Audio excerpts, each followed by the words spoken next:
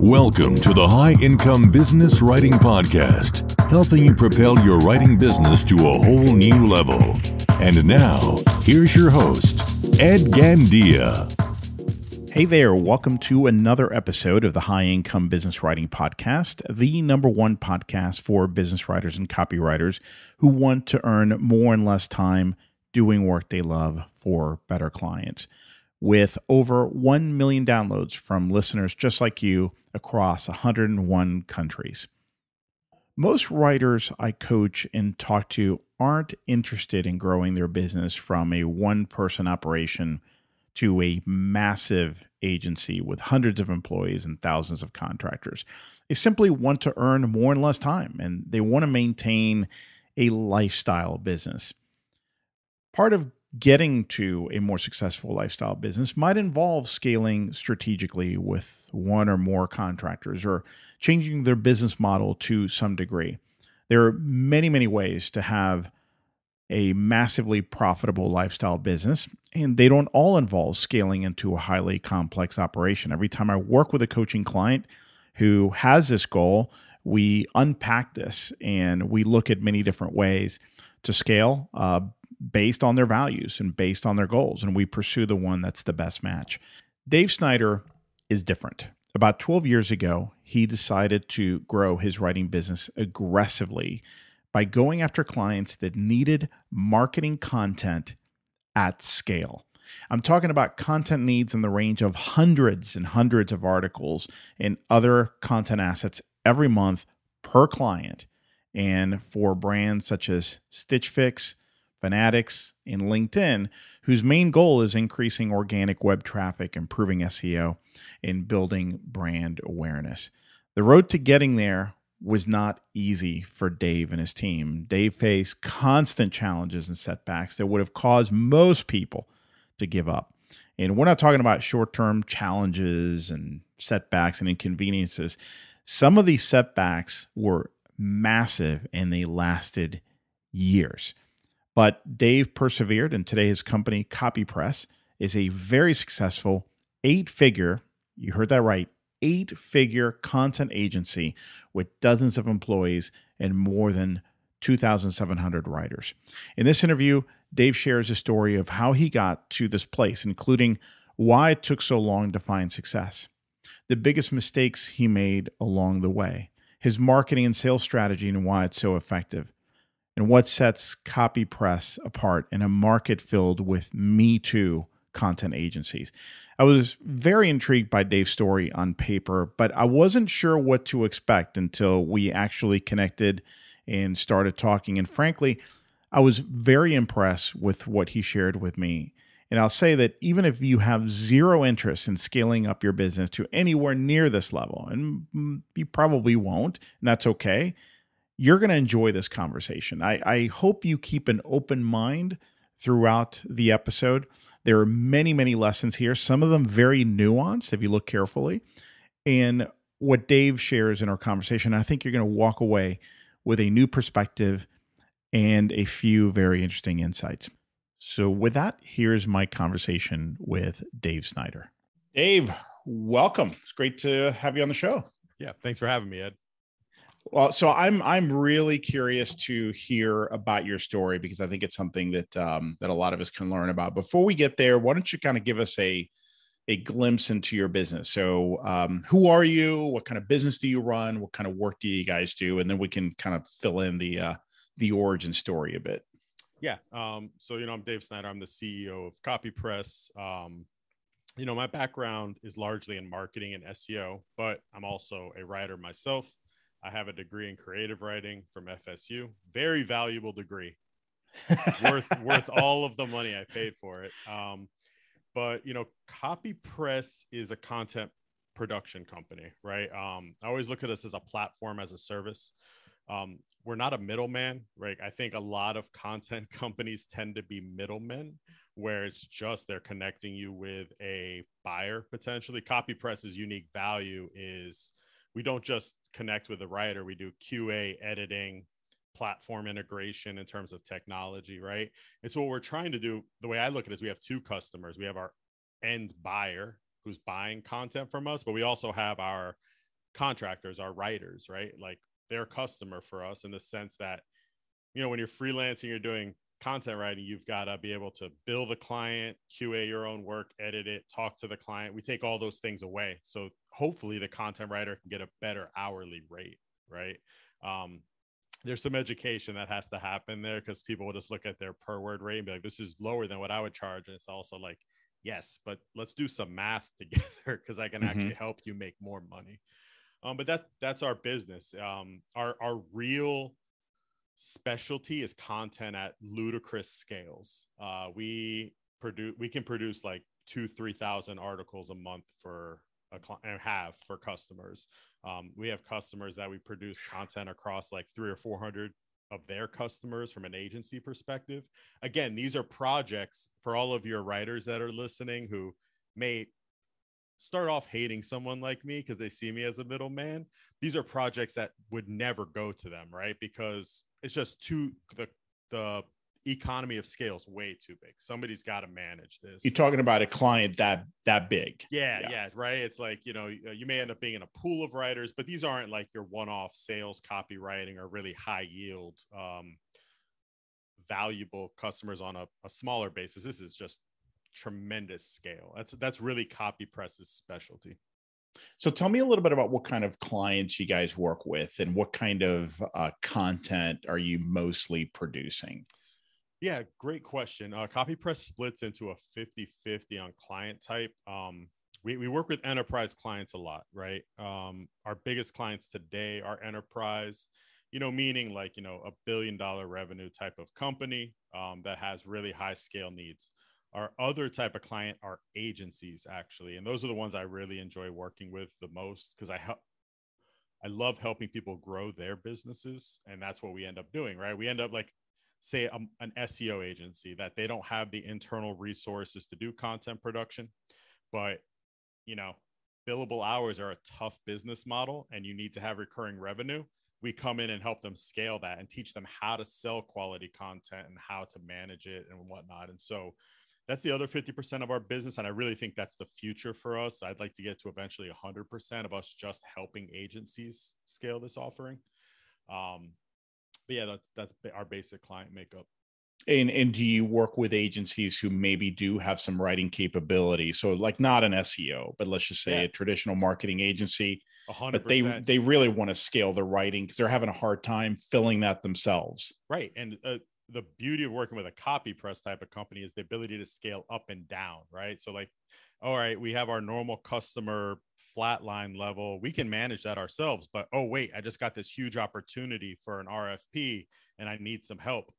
CopyPress, let's bring you in. I know I can keep the quality level at the same amount. And then those guys go away. I now don't have to lay off 5 writers or whatever your structure looks like. I can now just scale down with CopyPress. So, it's SEO agencies, just general marketing agencies, some content writing, a couple of agencies that just focus on editing that we come in and help with writing as well. Okay. So it's kind of across the board. We're kind of working with lots of different agency models. Well, I definitely want to ask you a little bit more about business development, but before we get there, let's talk about a couple other things. Since we're talking about where you are today, let's go back in time. I know that from looking at your website, you have over 2,700 writers on your team, contract and full time. But I know that this wasn't always the case, and it looks great now. But you went through a journey to get there. The journey with a lot of perils. So why don't you tell us a little bit about that, kind of the early days and kind of the early challenges and what you went through?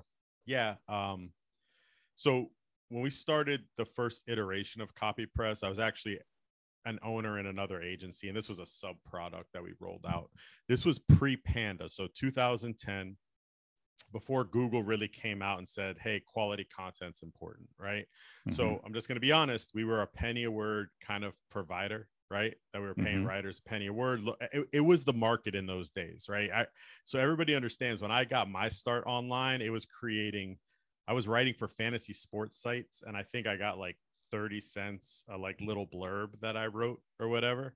There was a time on the internet where people commoditized high quality content. They didn't care. They just wanted words on a page, right? And let's just throw it online. And we started there. And what we realized before Panda even rolled out was this is unsustainable. Eventually the market's going to move towards quality, right? Because it was content, it was just words on pages all over the internet, and like nobody's finding valuable information. So we started making a move towards paying our writers more and charging our customers more. Well, when you're the first person out of the gate with that strategy and everybody's only willing to pay a penny a word or 2 cents or whatever, it's hard to find business, right? Oh yeah. So for 5 or 6 years, I mean, we battled against the commoditization of content. Like we had to wait for the market to move towards us. And we've seen that happen in a big way, like where now what we're charging customers, I keep increasing and I keep paying the writers more because people are just willing to pay it, right? Part of that has to do with the labor market, how it currently is, which is helpful. But I think also people realize, like, just like every other job in the world, copywriters aren't all equal, right? And so you're going to have a lower level, you're going to have a mid-level, a high level, and those all need to be paid in a differentiated manner. And that's totally fine.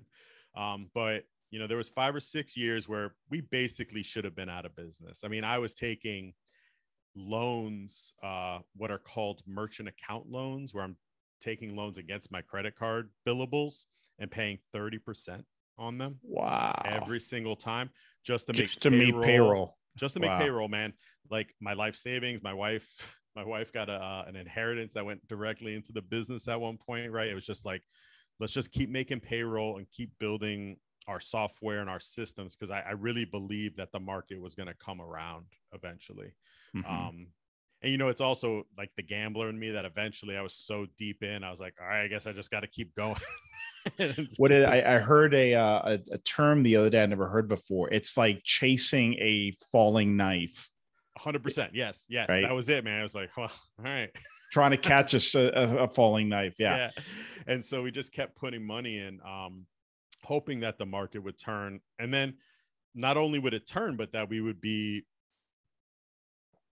an effective player in the market once it turned. And all things did work out for it. But I would advise anyone against taking the path that I did, right? I think, learning from my story, it's don't scale before you're ready to scale. I mean, we had a lot of staff in those days because we were kind of pre-building what we wanted to have, right? We were investing money in places that just didn't need to be invested in yet.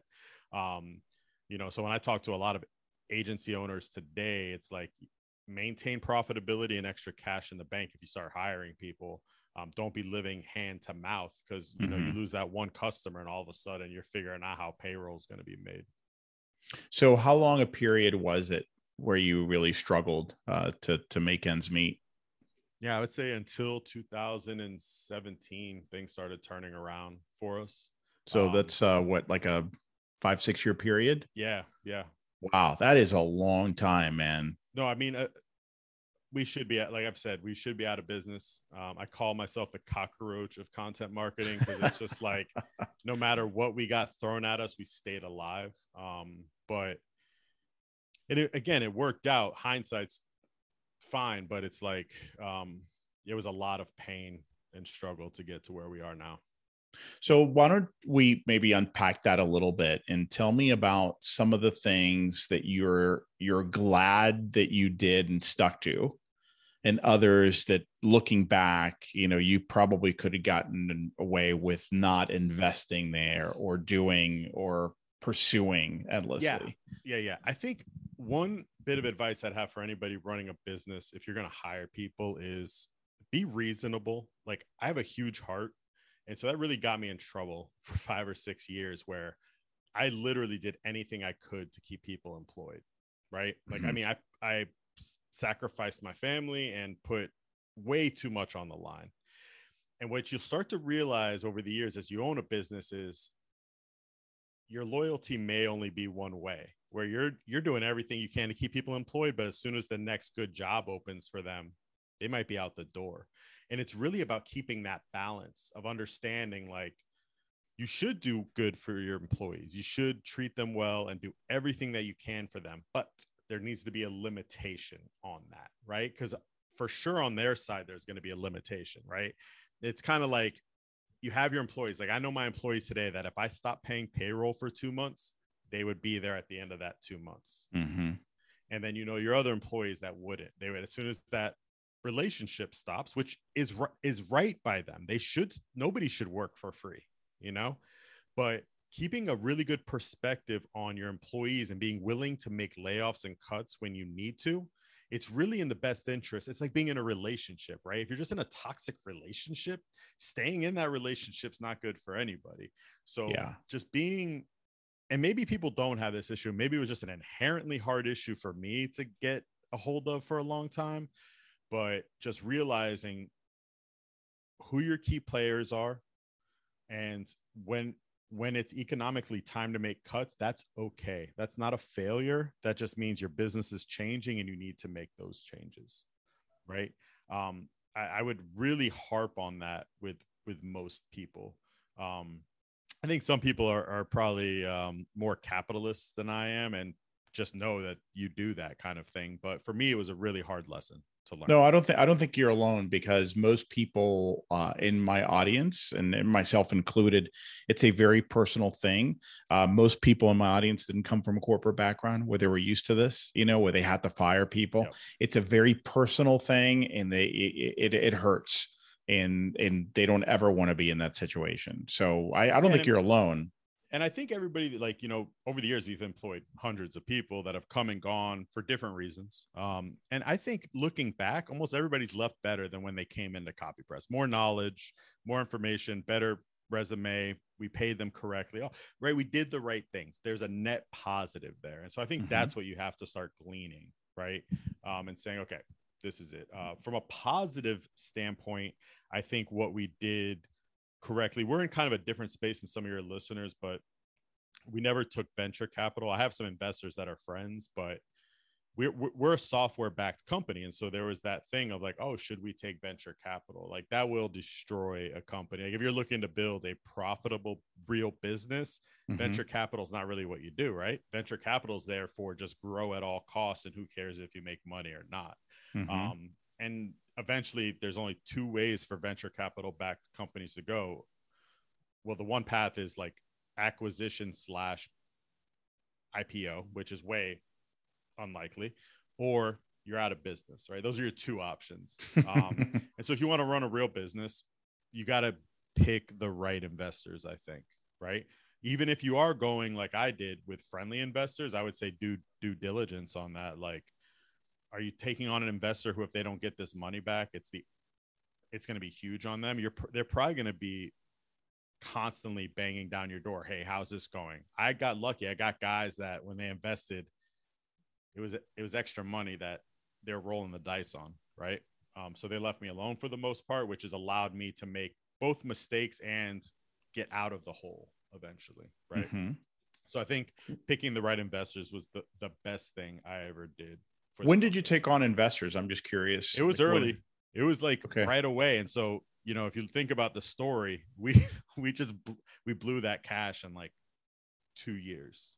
Yeah. And so part of my desire to continue pulling, even when I shouldn't have, was my indebtedness to them. You know what I mean? Like I'm on the hook for the money. They would never come after me for it, but that's just who I am, man. If somebody's given me something and entrusted me, I'm going to get us to where we need to be. Was it an equity investment? So you gave them some ownership in the company? Yeah, exactly. Right away. Okay. Yeah. Okay. So that, tell me a little bit about the other thing you did, which was building a platform. So software backed. I know we've mentioned it a couple of times, but talk to me a little bit about that and how that makes you different. Yeah. So the market's weird. There's a couple of players that sell solutions, and you could probably build something yourself off of like a Notion SO or one of these workflow programs. But when we first started, we knew scale was going to be our main thing. And in order to scale content, again, 2,000 articles a month, you need to be able to onboard writers and keep data and information on them. You need to be able to manage payroll, right? Like, how are we going to pay these people? Right? When you have 10 writers you're paying, you can manage that via PayPal or write checks or whatever. But when you're paying out a couple hundred every single month and millions of dollars in payroll every year, you need a system that ties in with multiple payment processors, because we got people in the US that will get checks. We've got people out of the country that can only get PayPal. So we've got to be able to differentiate that. And then you need a system that you can load lots of content and then build workflows around. Workflows are really the key of high quality content. Too few people really talk about it, right? It's just like this concept that if you're a really good writer, it will all work out. And it's like, no, there's a planning stage. Like, one of the things that we did early on that nobody was doing was creating style guides for the customers. People were creating content briefs, right? Here's what I want for this content. But what about an overarching style guide? Like, when you go get a website design, they start with a style guide. What's your typography, your colors, your logo? Mm-hmm. Same thing should happen for content, right? Like, Absolutely. what's your voice and tone, and like all of these things. So we started creating style guides, beginning of the workflow process. Then, and were you insisting that 100%? Yeah, we would force it on the customer. Yeah, because customers are paying. They'll be like, oh, we don't need this, and then you come back and they're like, this doesn't fit what we'd want. It's like, well, if we would have started with a style guide, yeah, I'll know it when I see it. Yeah, the worst, right? Like, I've been on so many of those calls when it's like, I can't tell you what's wrong, but I just know it's wrong. Yeah, like, cool. So content briefs, and then we've created a really good editor where, you work with different customers that want to structure their data in different ways depending on the CMS they're using. So we are able to actually create very customized templates for an assignment, right? Where we could put like meta descriptions and titles and like different tags and whatnot. We have a description box there, and then we have like commenting features. Like in our CMS, where we can create the work, you can actually, just like Google Docs, highlight something and then give a reason why it's wrong, and editing features, and there's commenting boxes, right? These are all things that once you hit a certain scale, you could do this all in Google Docs, but you get to a couple hundred pieces for one customer and it becomes untenable, right? Mm-hmm. So we had to create our own system, because there was also the other issue. There's nothing on the market that really works the way we wanted it. That was my next question. If there is anything out there. No, I mean, we looked at a system called Camiac. There's a couple that were built, it seems like, for, hey, you have copywriters in a couple different places, but they didn't have like the accounting situation. And they all seem to, here's what it seems like in this market. Some guy was working on a content program and built a software for that content program and then offered it out there, which means it was specifically built for that and not flexible for everything, mm-hmm. right? So if I want to do articles and maybe that was built for that, fine. But now we've got another one where it's product descriptions, or it's this, or it's FAQs, right? That we're building for a customer. These are inherently different. The data needs to be structured differently. And so, yeah, I mean, it just wasn't anything in the market that matched what our need was.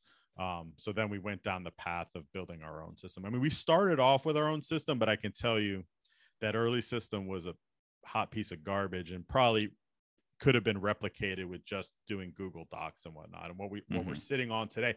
And so what we've also done over time is said, okay, we want this to be the cornerstone of all of our work. And so we're currently launching like SOWs and proposals, like the front end of our business development, into this system as well. So that way it's just like one streamlined thing where it's like, all right, we're doing a proposal, an SOW, it flows into a client, flows into a campaign, right? And so the full life cycle of a customer will be kept in that system, which is great, right? I can just put everybody into one place and not have them all over the place. So you said you started developing this early on. That was part of the challenge that you had, is you're pouring money into this. 100%. I mean, we're knowing this was going to be key for you. 100%. Like, probably, I would say consistently $500,000 a year in development costs. Wow. Okay. Yeah. So I would have not guessed that. So just between, right? Because when you're building a system this big, you've got developers. I've got a top end chief product officer, and then I've got a product designer, right? Somebody building the front end UI, but also usability is key, right? If you're dealing with 500 writers, you got to account for what I call the mom factor, like my mom getting in the system and knowing what to do once she's in there, right? Yeah. So you don't have to walk everybody through. And so, yeah, man, it's an expensive build. And then you have the maintenance element. Once you get a few hundred people in there, things start breaking, bugs start popping up. So we've got developers like that are bug chasing. We got developers building new features. My product guys constantly managing the task list between the two and managing our internal users, which are our staff. So yeah, I mean, that's where a lot of the money went, right? It was just software development, knowing if we ever want to get to this level of managing these huge campaigns, this is a necessity. It also makes us inherently unique in the market, right? Absolutely. Well, I can see why this wasn't a luxury. If you wanted to go down the path that you had set, you needed this. Yep. So the other area I wanted to ask you about was staff, people. You invested in people. I think you've mentioned that you have a hybrid model. You have employees, you have contractors. Tell us a little bit about, staffing. Yeah. So, we have a hybrid model, and we started this because our main enterprise customer was very specific in their needs. And there was a really high volume of content to where, working with the way I've always seen our role with our contractors is we are kind of a spillover for them, right? So a lot of these writers have their own customers that they're working with, but if they have downtime, all right, I will get some work from CopyPress for the week, right? So what makes it hard for us is when we need to deliver, all right, 400 articles a week, I need some kind of consistency in that. And so we realized we needed some internal writers. It also allowed us to create better training materials and to understand the issues that the contractors were having better. So I think today we've got about 50 internal writers. We have about 10 internal editors. We've also integrated with an editing system called Proofed, which is just a company that does editing, because editing is really a key component of what we do as well. It's always overlooked, but it's hard. Like as a writer myself, I am terrible at self-editing. Like I am bad with grammar. I can't catch my own mistakes. So having that extra set of eyes is really key. But where I just blanked on the original question. Well, yeah, the hybrid model, and you sorry. needed So the consistency. Yeah, so I mean, we have a tech staff, and then I needed a production staff, a team that was managing the writers, assigning to them, understanding them. Then we needed an HR staff. So not just to manage our internal staff, but to manage the issues that you're working with 2,700 contractors. They're going to need to change their bank accounts. You got to get 1099s every year. Oh, total nightmare, man. Like in people in different countries. It sounds like you do have some people in other places. So you got to know all the tax issues for everything that you're going through. So we have an HR/community team. We needed a client management team, right? So what I didn't want was the people managing the writers and the editing and the production managing the client themselves. So I have a client management team, a sales team, which is really just me today. So yeah, I mean, and all these components, we didn't know what we were doing early days, right? Like it's funny. The person who runs my HR today has had 8 different jobs in the company. My COO has had every job, right? Like we've kind of figured it out as we've gone. I do think that we are really well structured today, but that only came from us failing. I tell everybody all the time, like, I mean, all we did was fail for so long that's how we figured it out. Some people are lucky and just figure it out. That wasn't our path at all.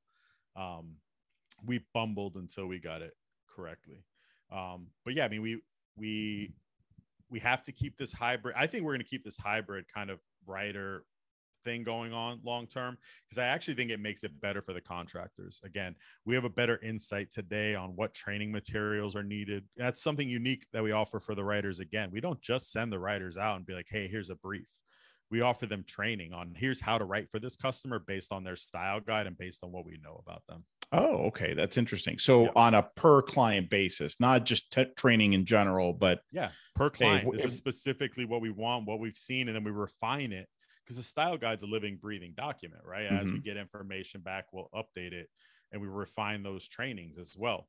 And then we'll work with writers like, hey, I'm having a really hard time on this. Can I get some individualized care? We have a training team of 2 people that will work with that writer on getting this locked down. That's really cool. Again, I see it as we have 2 customers, and what I try to do is not be that middleman role of just arbitraging content from a content writer. What services can I give to a content writer to help them maximize their income, right? We're not where I want to be. We still get yelled at. I was getting emails weekly from this one writer that kept cursing at me and saying, don't send me content at 6 cents a word or something that was being pushed out there. And it's like, okay, I would love to send you content at whatever it is their rate was. But, there's the other side of my other customer who I'm still, we're still trying to work within the market reality. The market reality is not $1 a word yet. Right? Like for some people it is. I know that, right? There's great sales copywriters that are making that, but that's not the overarching market reality today. Well, my perception from hearing you, and then of course I'm working in a different market, is that you are very specific as to who you're looking for. And especially if you're in the enterprise market at scale, at huge scale, it's not going to be the $1 a word thing. No. Yeah. Right. Most of the people I coach are working, these are very niche opportunities in markets but they have limited capacity and scale. So I tell writers all the time, I'm like, if you want to make that 6-figure or more, whatever amount of money, become a niche writer, become an expert in one area and become the person to hire in that area. If you're just going to be a generalized copywriter, you're not going to be, it's going to be really hard for you to earn that premium pay. And so, again, CopyPress for those people should really be a backfill as well, right? If we're your day-to-day thing, then look, you're not going to get up to that 6 figures because it is hard for me to sell $1 a word at scale, but I can help backfill your pay until you get there.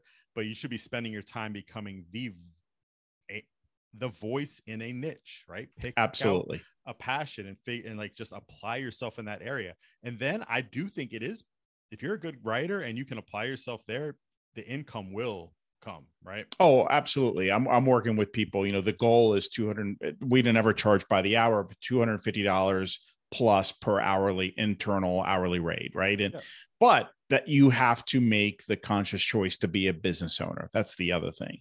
You're running a business. Yeah. And you're going to be doing stuff that, you're not necessarily going to be getting paid for, like your taxes and your legal and everything else. As opposed to, the other model is, hey, I want work fed to me. So if you want that, somebody else paid the acquisition cost. Somebody else is paying for project management and everything. So I give it, there's no perfect model. You just have to know where as a writer you fit. What kind of game do you want to play? And, 100%. For you guys in your company, you figured out where you want to play as a business.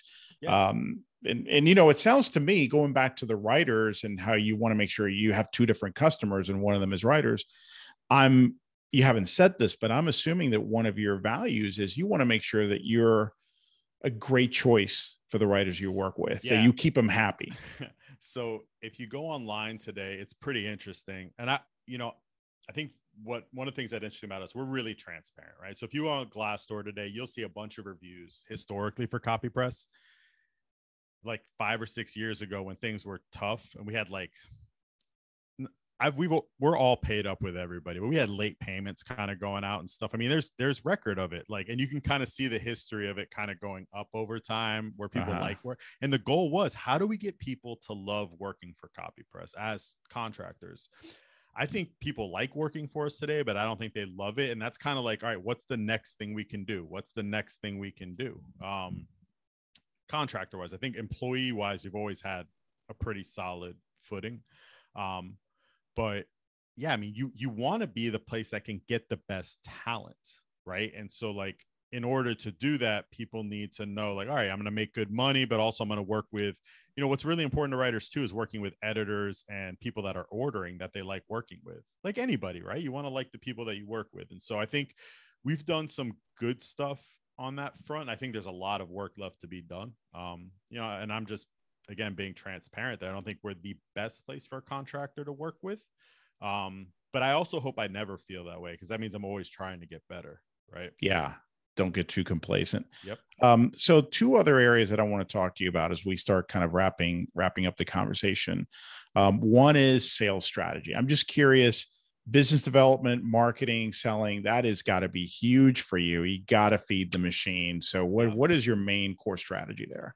Yeah, I actually want to write a book on this one day, because I'm the antithesis of a normal sales guy. I don't. So we actually had a sales team until October this year, and I let them go. And it was an interesting thing because before that, I was a sales guy, and we saw huge growth, right? We saw, like, I think we went from 4 to 6 million and then 12 million the next year. And when you were doing sales. Yeah. And then I think over the course of a year and a half where I had the other sales team, I think they brought in 4 deals. And so it was a huge down. I mean, this was in the middle of COVID, and right, there's all kinds of things happening, but it was still low. Since that time, I've doubled our client count again since taking over in October. And really my strategy is being, I don't sell, I sell without selling, right? Mm-hmm. So I get on a call with people and I always start off with, tell me your problem. Then I formulate whether we can be the solution and how we would solve that problem, right? I think too many people start off their sales with just, here, let me tell you about how I do content it's a writing pitch or whatever.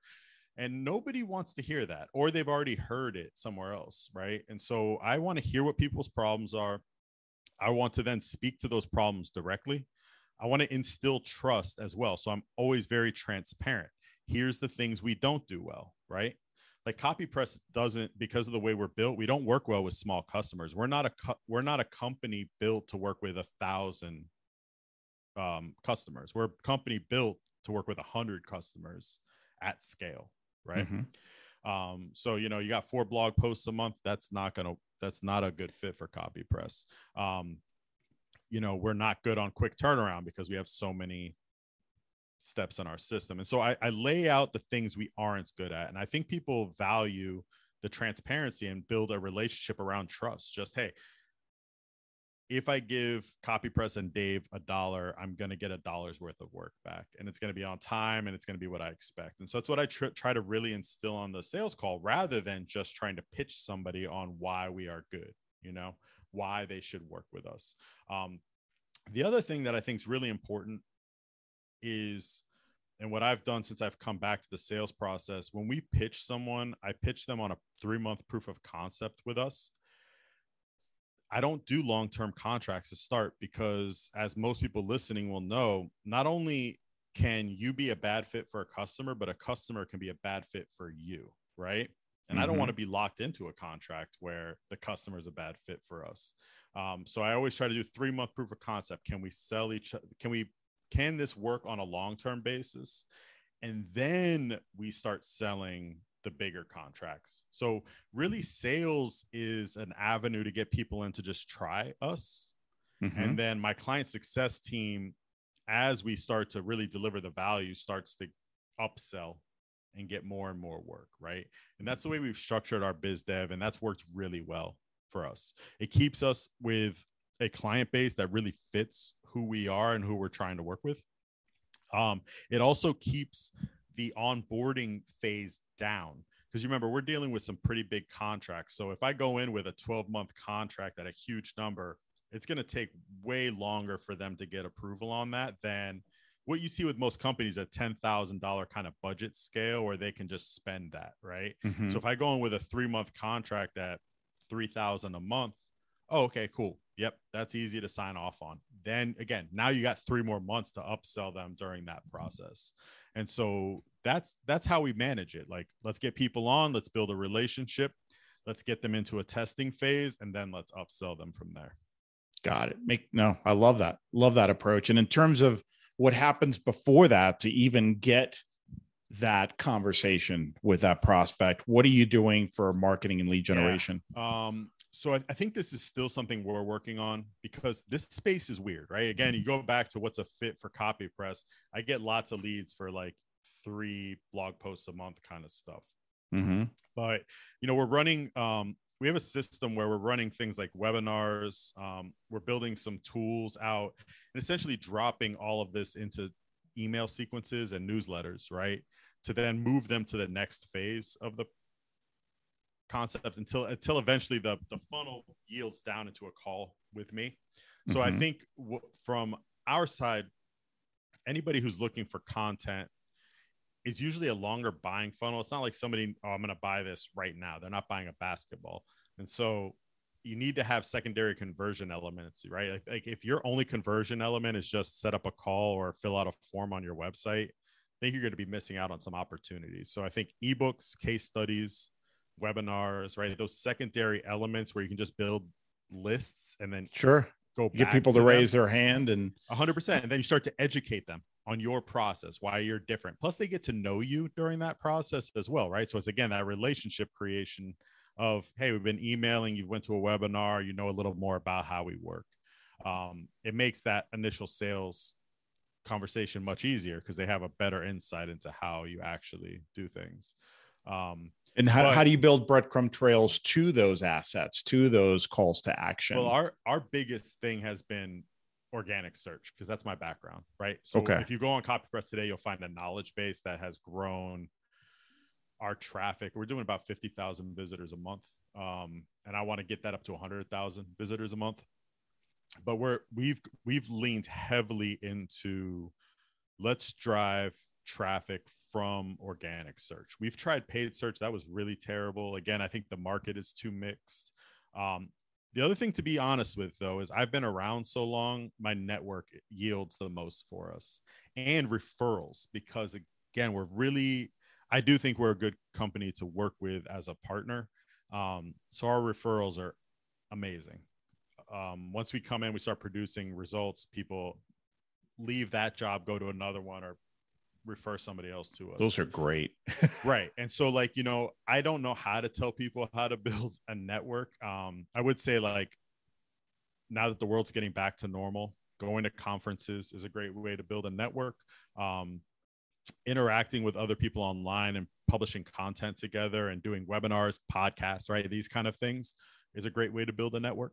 But a network is key. Producing great work, it's just like anything. If you own a restaurant and your food's garbage, people are going to tell people your food's garbage. If food's good, people are going to tell other people. So your business has to be good, and your product has to be quality, and people will start to refer you. But also, don't be afraid to ask for referrals early on.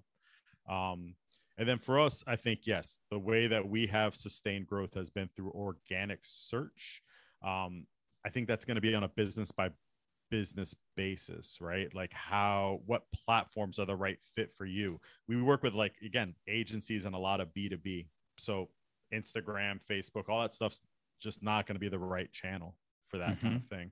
LinkedIn will be a little bit, but organic search, specifically, investing in content that somebody is looking for when they're in the process of investigating content marketing, has been the way we've yielded people to those secondary conversion elements. And then have a call to action element there, so they can ask for something. They can request something. Do something, right? And usually it's good to have a couple, right? Like, all right, on my screen right now, I can see, I can contact them, or I can sign up for this webinar, right?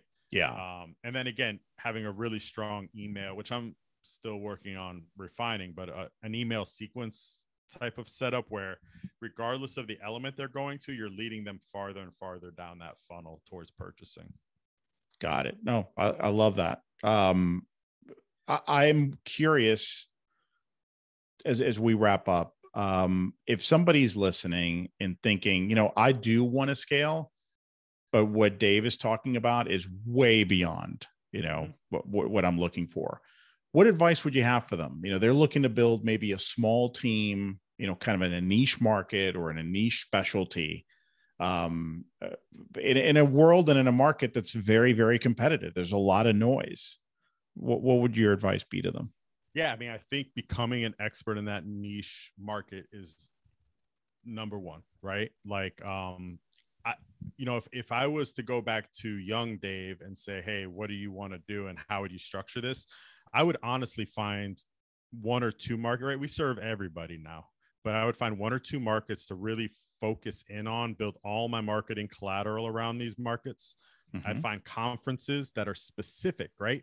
You don't want to go to content marketing world. You want to go to, like, some lawyer expo and focus on the legal end of things, right? Yeah. That would be the path I would go down and how I would instruct people to go. And then that way you could build, like if you start talking about scaling out your writing staff, building training models, I think is going to be incredibly important. Like, okay, good. You're an expert in this niche. You can't scale yourself. So you need some people to be brought on. Well, you can't just go out and find somebody who has experience in what you're doing either. So you're going to have to invest a couple of months in getting them up to speed and like figuring out how you actually train them up for what you need. And I think if you're investing that kind of money in someone, that's where you have to make a decision. Do I go contractor or do I go full-time employee? Right. Mm-hmm. Because investing, either one is scary, right? Like investing in a full-time employee costs money while you're training them, where a contractor might not, but that contractor might not be around and might not be taking full-time work either. But I would say the niche thing is where I would go, right? Until maybe you find out like, hey, we're really good. Let's add another niche. Let's add another niche. Let's add another niche. You know, I think that's the more important, that's probably the better way to grow than what we did, where it's just like, all right, everybody, let's work with it. Let's figure it out.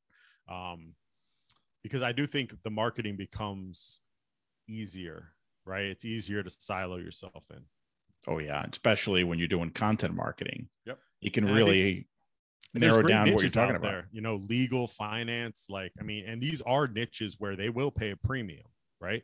So like, I think there are some really great niches. Machine learning is another one that's, you know, engineering and tech, SaaS kind of stuff. Mm-hmm. If you have a mind for that, we can never find people that we booked a deal once where we needed to write a machine learning ebook, and I ended up having to write it myself because we couldn't find anybody to write on the topic. So you know, I think there's some really valuable niches out there that are still underserved from a content perspective. I think it's very wise advice, and I appreciate you sharing that with us. And I want to make sure, Dave, that we send people to the right place. So they want to learn more about you, or they want to learn more about CopyPress. Where should I send them?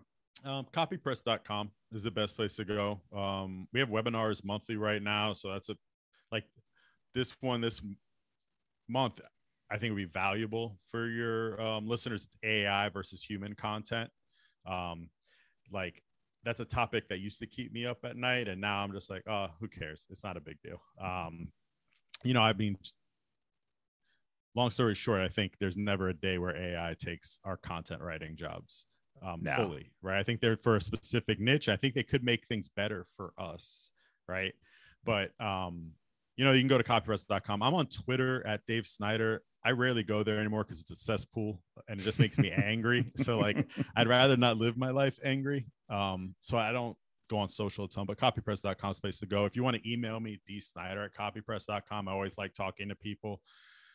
Writers and business owners. So yeah, you can always email me as well. Well, thank you. And thank you for coming on. I've learned a lot, and I know our audience is going to find this super, super valuable. I'm really impressed with what you built, and man, kudos to you, you know, for just pushing through 5 years, you know, plus of that most people would have quit. And, you know, you push through, whether it was foolish or not, you're here, you are. I'm still alive. So I think we're okay. Well, congratulations on your success. Thank you. Well, that's it for today. I hope you enjoyed the episode. And just a quick reminder to grab your free copy of my latest book, Earn More in Less Time: The Proven Mindset, Strategies, and Actions to Prosper as a Freelance Writer. You can get your free copy at b2blauncher.com, where you will also find the detailed show notes to this and all my other episodes. Enjoy and have a great day.